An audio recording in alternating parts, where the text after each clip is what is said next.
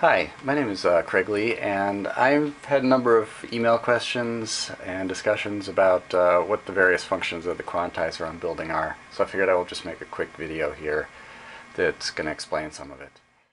The basic design of it is it's an 8-channel quantizer. Each one of these channels is independent. It has an input, and the output will be a quantized version of the input. There's a section that selects a scale, a selection that selects the bank, and then there's a combination hold, sample, and hold mode. Start with the LEDs. Basically, these tell you which scale is selected. It's a binary readout. This is 0 or 1. This is 0 or 2, 0 or 4. So if we go up, we can see increasing scale number. So it's a binary readout, so this is 8 plus 2, so that's scale 10. And then the top one, 16, is the bank, turning that on, so this will be scale 26. Channel 1 has a root note LED, so whatever note you have your VCO set to as your root note of the scale, this light will be lit every time one of those octaves is output by this. So if we just hook this up to a voltage source here. I apologize for the sound, it's just getting picked up by my camera here.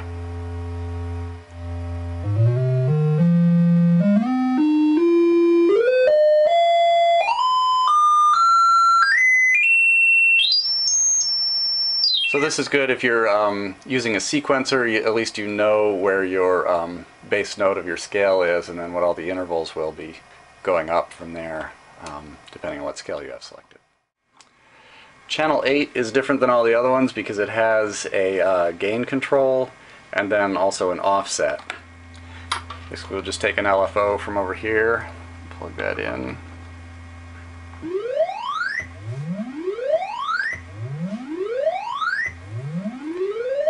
So as we go less gain, obviously the range of pitches is lower.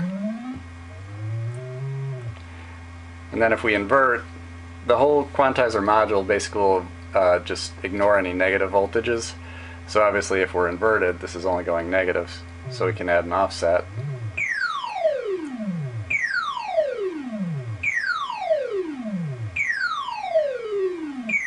So channel 8 is different than all the other ones because it has this. If when you're building it you don't want this functionality, it's very easy to bypass it. So now if we go to scale select, there's a manual selection of the scale, and then there's voltage control selection of the scale, and these two are summed. Wherever you set this, then if you're in positive gain, any positive voltage applied will add to it. If you're in negative gain, any positive voltage will subtract. So if we take the LFO,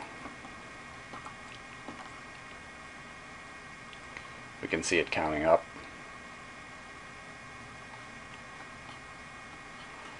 And then if we set this, we can see it'll count up from that point.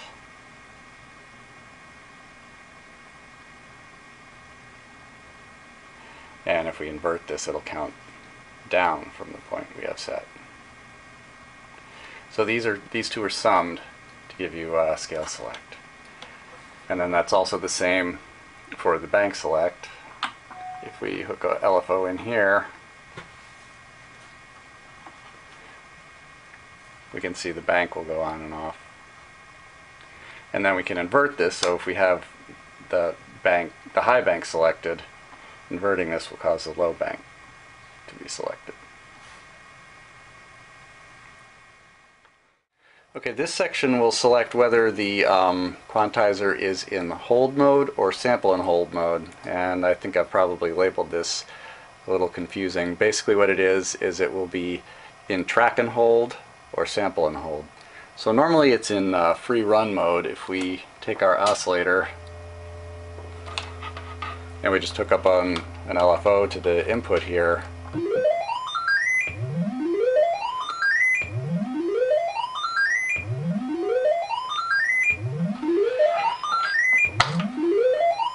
now whenever this input goes high, the quantizer will hold.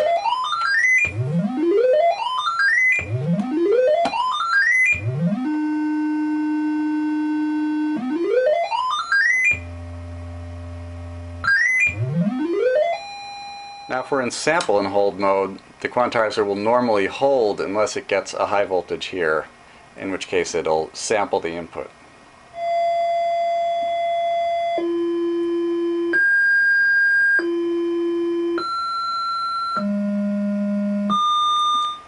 So if we take this input and give that an LFO, we'll just get that sample and hold sound.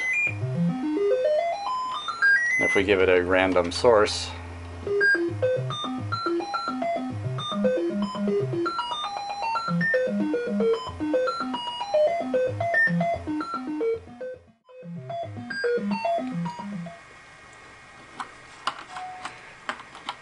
so those are the basic functions. I hope it's a little clearer to people now what's going on with it.